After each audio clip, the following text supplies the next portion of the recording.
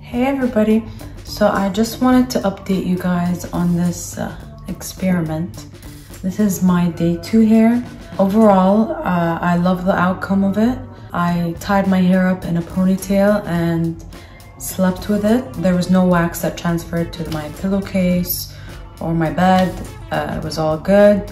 My only concern was how my hair feels. I'm so not used to it. It feels like there's a wax overlay weighing my hair down, but I love how thick it looks, how full it looks. As you can see, like sometimes I can find one of these and they're a lot more defined than usual. There's a lot more frizz than usual, and the frizz feels a bit rough. It doesn't feel like how my hair feels like usually.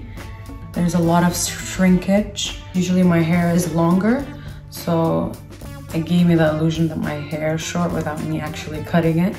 So it's a 2-in-1. Day 2 hair feels very fuller in terms of the volume. Yesterday I felt like it was a lot more stuck to my head and didn't have much volume, but I just, you know, kept on doing this until I felt like it had the volume that I was looking for. I would do this again. It's quick, without any commitment. It smells normal, as if I put all my styler creams. So I really like the color, still do. So I'm probably gonna keep this for the next 2 days and just wash it.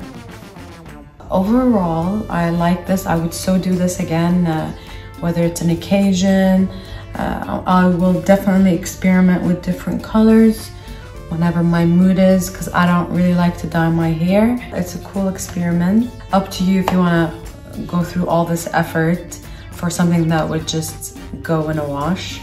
I'm definitely gonna wash this after tomorrow or something. I'll show you how it looks like tomorrow.